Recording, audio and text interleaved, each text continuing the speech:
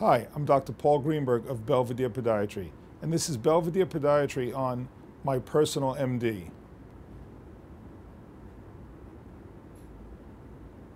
Nail fungus, also known as onychomycosis, is a common condition which affects the nails.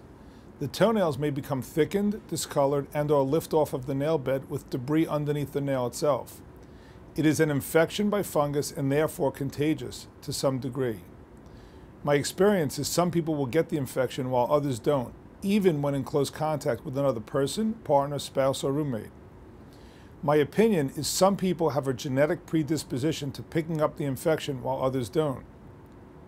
These patients will commonly relate a family history of nail fungus.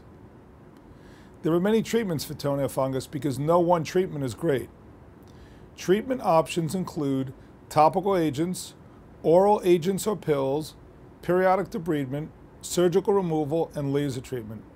Sometimes multiple treatments are employed together to increase success. In my experience, the topical treatments have the lowest rate of success. The oral agents or pills and laser have higher rates of success than the topical agents, although each case is individual. Laser works better if the entire nail is not involved.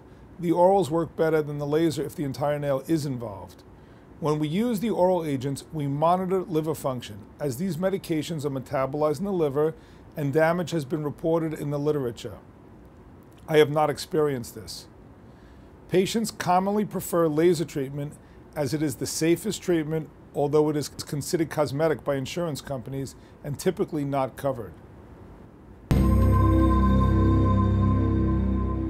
To learn more, subscribe to MyPersonalMD now, and be sure to check back for new videos each week.